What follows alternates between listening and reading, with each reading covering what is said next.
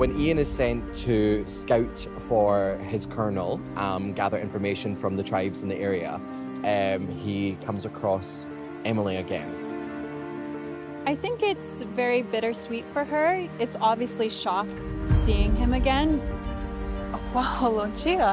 And much to his surprise, Emily's family has grown and her son bears a striking resemblance to young Ian. Ian's really had a traumatic last few years. I think he is still carrying a heavy burden after having to leave the Mohawk and go back to his old life. And I think there's so much unfinished business with Wahionhaweh. And I think this scene is really a turning point for him because he obviously finds out, in fact, he did father a child.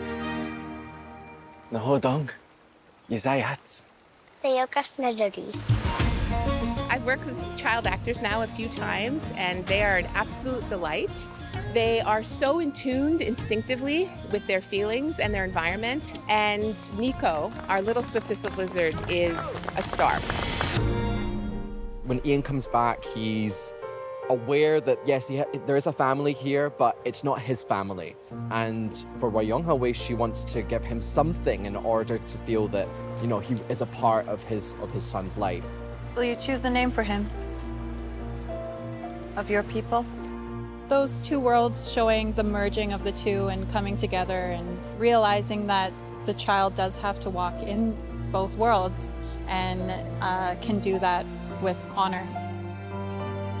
Your name is Ian James. But I think over the course of the scene, you'll see her come to terms with it all and kind of have that closure that she needed from the beginning.